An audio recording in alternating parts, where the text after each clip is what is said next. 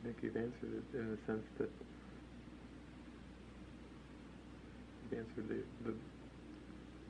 the idea that it's something that's very deep. It runs very deep and it's very persistent.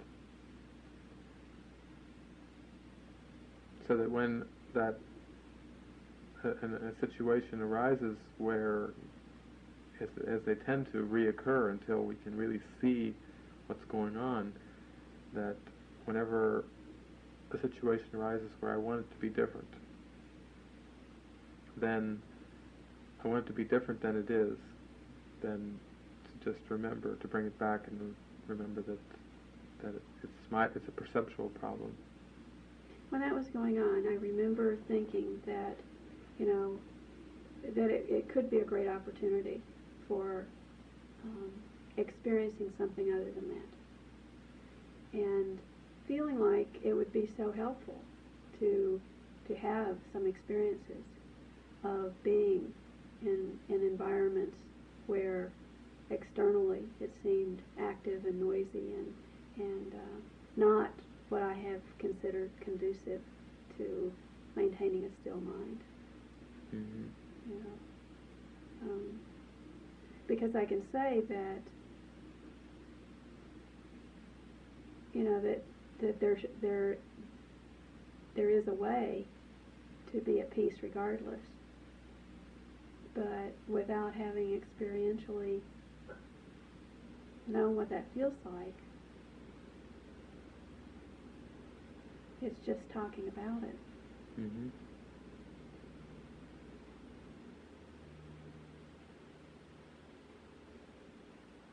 So if we take that idea that you've just mentioned of experiential versus talking about, and we bring it back to our holy encounter, our coming together right now,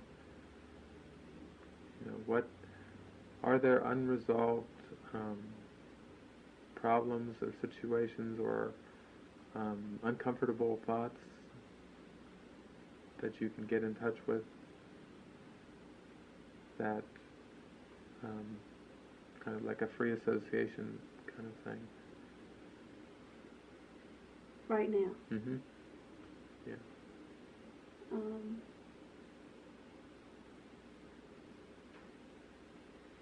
So you want me to just kind of just spew out what my thoughts are right now? Mm-hmm. Even if it doesn't seem to have anything to do with anything? Mm-hmm. Okay. Well, I have the thought and some consciousness of taping this, Mm-hmm. and wanting to just completely ignore it and just be here in dialogue with you, as we've often been when we weren't taping it, Mm-hmm. and just let it flow and not be self-conscious. I guess I'm feeling self-conscious. Mm-hmm.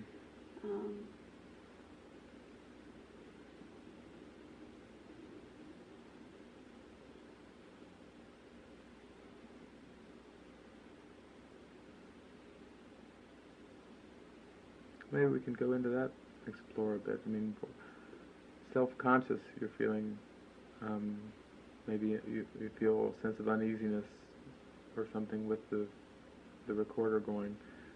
If you go into that, what is the uneasiness about?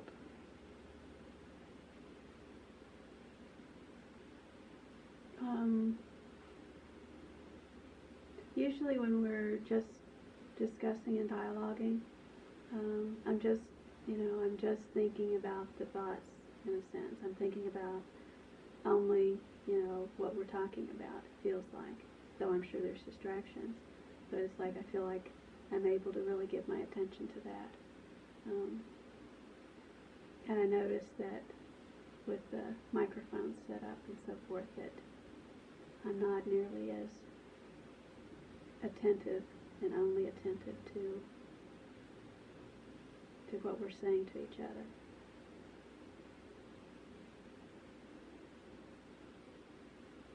So if we bring that back to the subject-object split that we're talking about, it does come back to the belief that I'm a person, you're a person, And we have had these dialogues or discussions in the past that seemed a certain way, seemed to be very attention focused and so on and so forth, and that somehow the microphones or the recording equipment is making something different. In my mind. In your mind. Not that that's doing it, but obviously there's something going on in my mind, but I would think that it's different. Mm-hmm.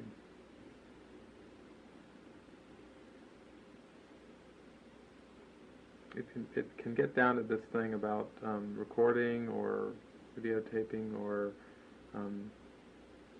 even the belief that it would be different if there was a third person here, that the dynamics would change.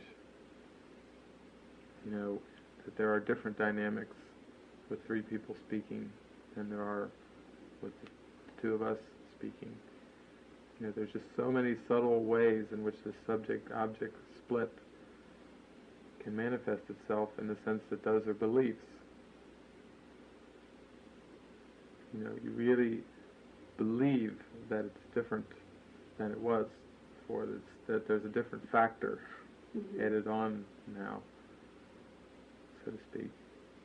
And in believing in that factor, then there's the attention gets focused on it, or sometimes distracted on it, and away from it, away from just that intention to come and to cut through things.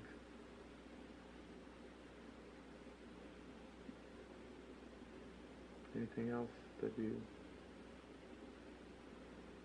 feel like when you feel self-conscious about that? Is it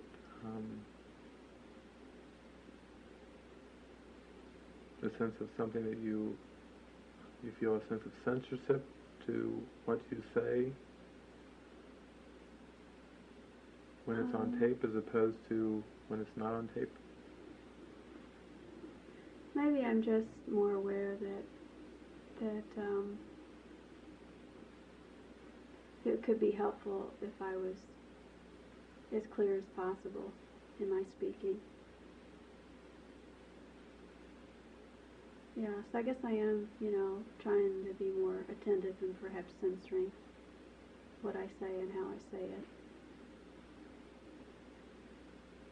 Yeah, but perhaps it would be helpful if we kind of reframe the whole thing then in the terms of as an exploration, as a sense of our words that we speak are helpful to us in this cutting through the deceptions and distortions and getting in touch with what we believe in. So often beliefs are unconscious. We aren't consciously aware of everything that we believe. It's kind of like beliefs have been built up. There's a belief system in operation, and there's a lot of assumptions and premises that are tied into that.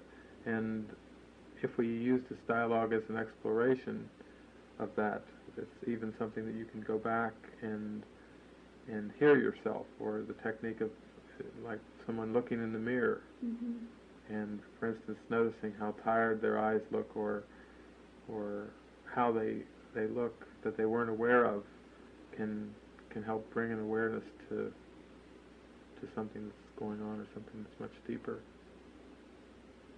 In that sense, this is not a taping session for someone else, but it's for me. It's just another tool that I can use. I mean, I notice that it feels different to me if I think that I'm the only one that's going to hear this tape, than if I think, this is something that's going to be, shared with other people. Mm-hmm. That's a good point, because that really gets into the subject-object split, and it gets into the self-concept.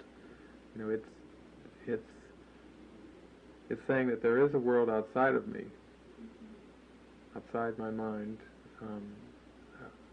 that's apart from the personhood of who I am, and that my identity is very wrapped up and tied up in that environment, in those other people that I call friends or acquaintances and so on and so forth, and that other people may hear this. What the thought, the self-conscious thought is, what will they think of me? What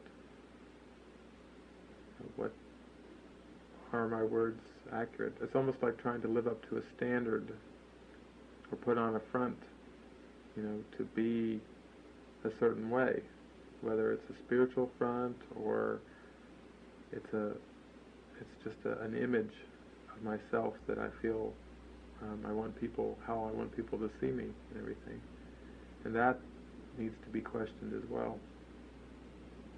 So I think and all my editing stuff kicks in, and I think that there are ways of saying things that are much more helpful and much clearer than other ways. And so it's like, I think I'm mentally editing myself as I speak, thinking that if I do that, it would perhaps be clearer and more helpful and so forth. Mm-hmm. There's a strain in observing words and observing behavior. The whole point of our discussions is to bring it back to the mind and to get in touch with thinking that appears to be backwards or reversed or distorted, fear-based thinking, and that a sense of relaxation and a sense of it's not so important what these behaviors are and these words, but to really have a connection of minds is to really start to look at the ideas and everything, and that's what we're doing.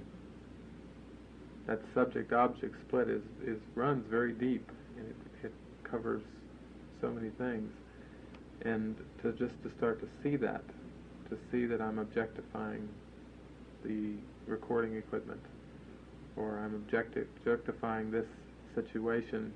So when you say objectify, you just mean that I'm making it apart from myself, right? Other than myself, right? As soon as that happens, as soon as there's a subject and an object, then of course the mind has in a sense made up a reason to be afraid.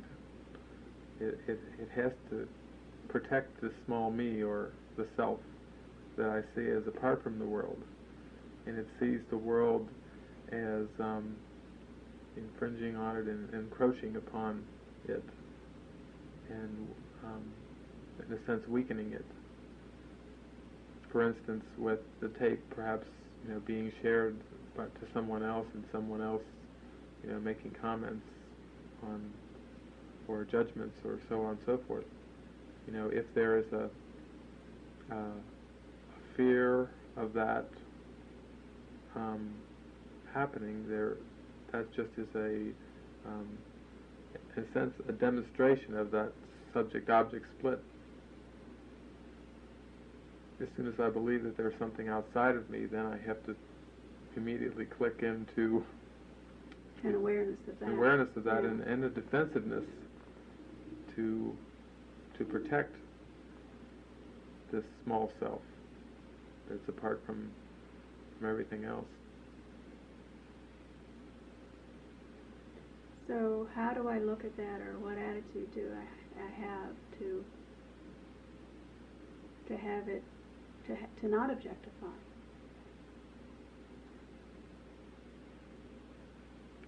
Well, it's the intention. It takes a willingness to step back in the mind and to start to even begin to grasp that everything that I perceive with these eyes and hear with these ears and smell and taste and touch and so forth